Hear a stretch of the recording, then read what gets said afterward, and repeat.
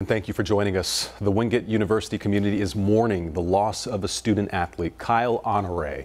The freshman basketball player was hit and killed by a train near campus Tuesday night. WCNC Charlotte's Julia Kaufman was at the school vigil earlier this evening. A teammate described Kyle Honore to me as fun-loving and a man of faith. His campus community now honoring his life taken too soon. We'll honor Kyle's memory tonight. As the sun lowered on Wingate's campus, students lowered their heads in prayer.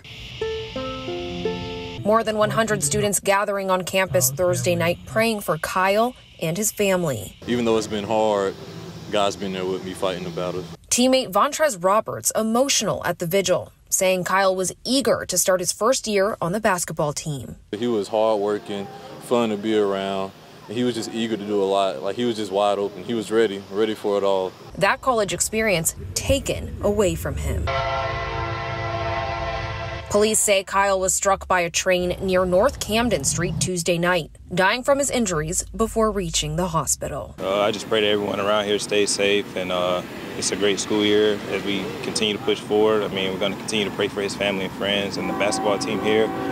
Thursday kicked off the first day of classes for Wingate, starting the year on a sad note. The university says counseling services are available for students.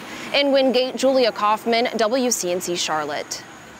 Funeral arrangements haven't been announced yet for Honore. We'll share those details when they are available.